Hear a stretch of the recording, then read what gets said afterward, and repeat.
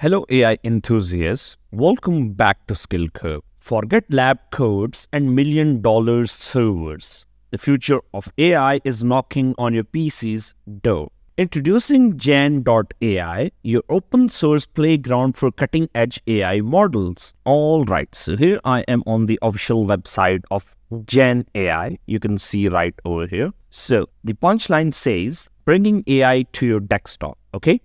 Like open source ChatGPT alternative that runs 100% offline on your computer. So if we see like it is available for Mac M1, M2, M3, Mac Intel as well, Windows as well, Linux, okay. One interesting thing that I love is that they are soon coming up with mobile app, okay, in which you can run like large language models locally on your mobile device. So that would be something crazy. I wanted this thing from like ages, okay? I would love to test this thing out whenever it comes out, okay? So that's it for their website, okay? So now what we're going to do, we are simply going to download it for the Windows, okay? Then we'll see how the interface looks and probably we'll try to run order to see like how things go around, okay? All right, so the download is complete. I'll simply run this installer, okay? So it's saying like it's installing. All right, the installation process like went really smooth. You can see right over here that this is how the interface looks like, okay? It's pretty much like ChatGPT, okay?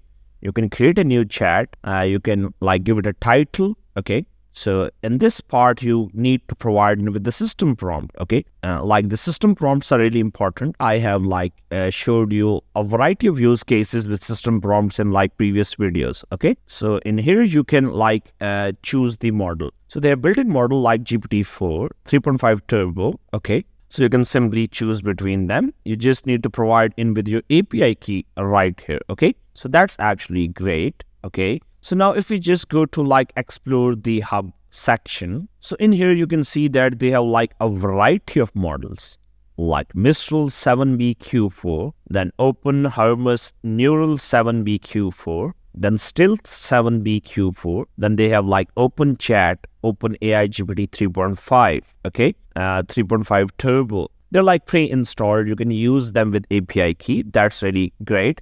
Then they have like Tiny Llama Chat 1.1b.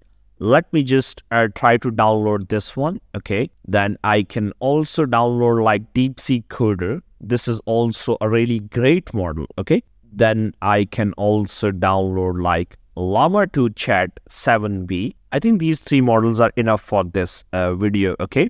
Actually, I want to see that how you can switch between different models to take back the responses. So let me just simply finish the download part. Then I will be back with the testing. Okay. All right. So you can see that our Tiny Llama Chat 1.1b along with DeepSeek Coder and Llama 2 Chat 7b are successfully downloaded. Okay. So it's that simple. Now we simply need to head towards to the thread tabs. Okay. So now we can choose like the model from here. Okay.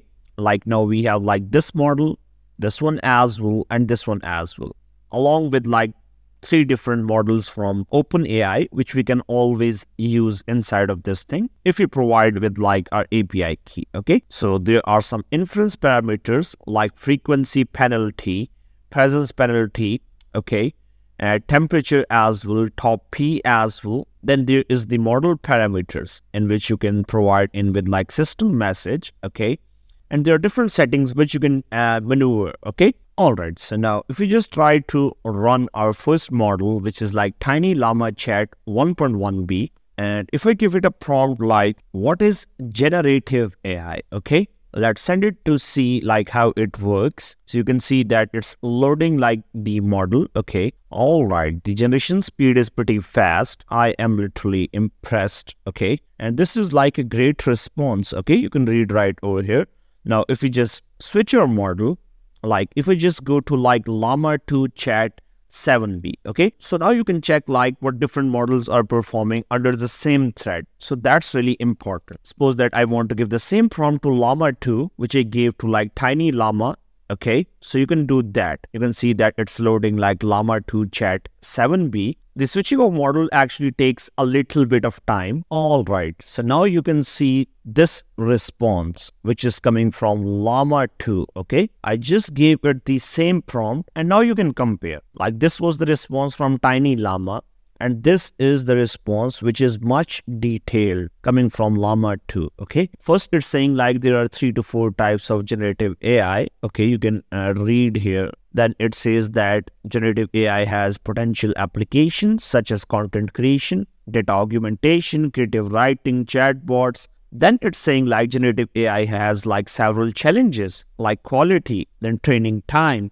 mode collapse, ethical considerations. Then it gives like a solid conclusion. So this is the power of this tool, in which you can simply chat with like multiple models, okay? Check like which model suits you, then you can choose that one, okay? So now let's try to run the last one, which was, I guess, DeepSeek Coder. Obviously, this model is related to coding, so I could say like write a function in Python to generate prime numbers, okay? You can see that my internet connection is disconnected, like I'm not connected to internet. And this works actually totally offline. That's the main advantage of this application, okay? So we just click on send. So it's just loading DeepSeek Coder like 1.3 billion, okay? This would be like relatively faster than like the 7 billion Llama model. So I hope it finishes quickly. All right, so you can see here that it just came back with a response. It says like, here's a simple function that uses a sieve of Eratosthenes algorithm to generate prime numbers.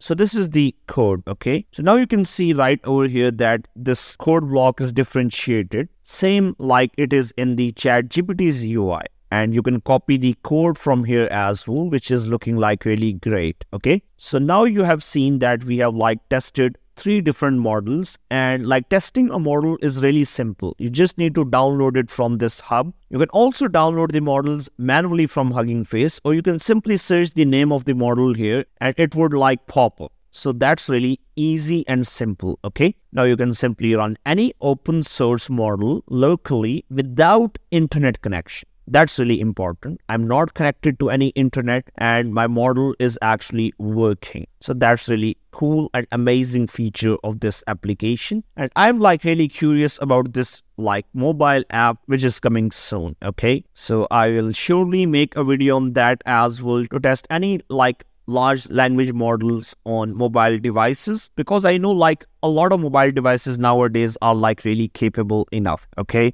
They have like great processors and they're like great machines. They can easily run like any open source model locally.